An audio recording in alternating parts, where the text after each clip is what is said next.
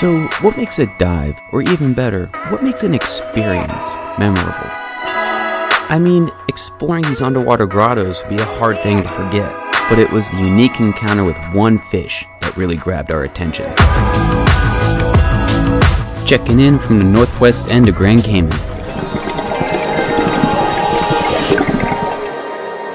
Down 65 feet, overlooking a wall drop off into the abyss, totally oblivious to this curious creature circling behind us.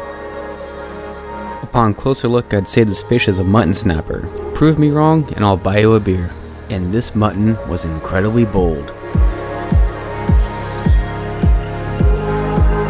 It just wouldn't leave us alone, so at one point, we decided to follow it.